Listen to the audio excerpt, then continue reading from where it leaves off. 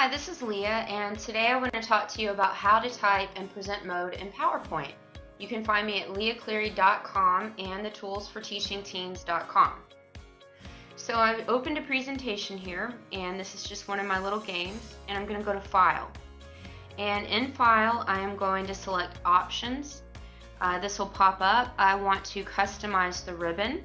So I'm going to go to the main tabs over here, and I'm going to select Developer. Developer is going to let me do that. So now Developer appears up here in the ribbons. So I'm just going to go down to a slide that I want to be able to type on in present mode. And in order to get one of those text boxes that'll let me do that, I'm going to click on that little ABC, and I'm just going to use my mouse to draw a text box. So now I can go to Slideshow, and as you can see in Slideshow, I can go ahead and type "Hi there," just whatever I want to type. There it is.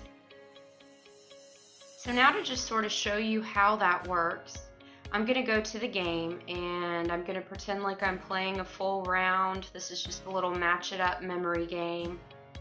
There's a match. So I'm going to go to the round table, and from the round table I can get to my scoreboard. And there's my hi there. I'm just going to pretend like my team won a round, so I'm going to put 1.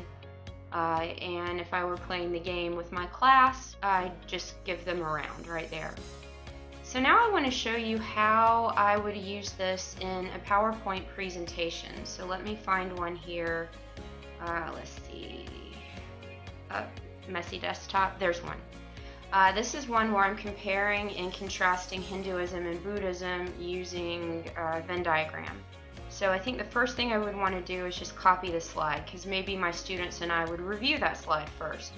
So there's another slide right there, and I'm going to go back to the Developer tab, and I'm just going to put text boxes over this, my Developer text boxes. And I could copy and paste those text boxes. I'm doing it the long way. I'm just drawing them all in. And let me get one more here.